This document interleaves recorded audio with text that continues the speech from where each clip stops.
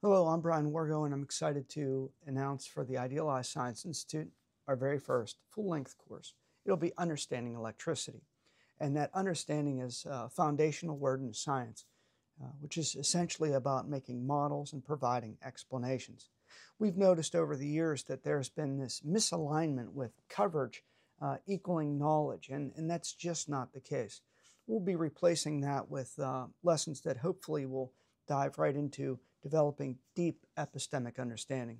And I challenge all of you to take this little test. If you've ever taken an E&M course, or you know anyone that's in graduate school or college and they've taken an electricity or magnetism course, simply ask them, what is it that you actually learned in that course? And it's usually befuddling because they're thinking to themselves, you know what, I survived this, but it was this mysterious blend of mathematics and doing a lot of problems, but they don't seem to have a fundamental understanding.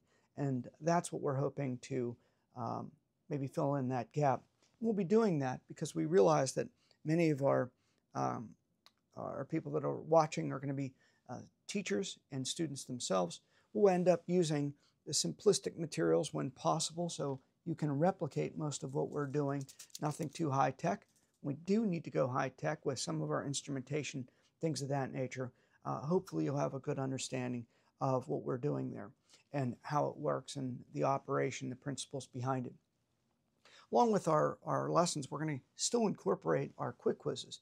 And what we really want to show is how do you get the timing? When do those quizzes fit in? Along with still encouraging all of our students, teachers, and if you're neither of those, we still encourage you to always be reading books.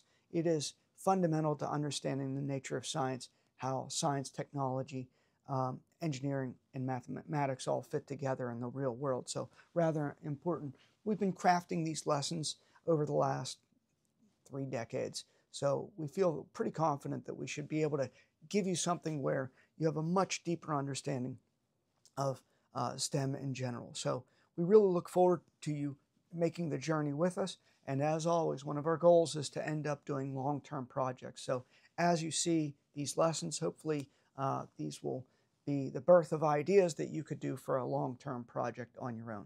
All right, enough talking. Let's just jump right in.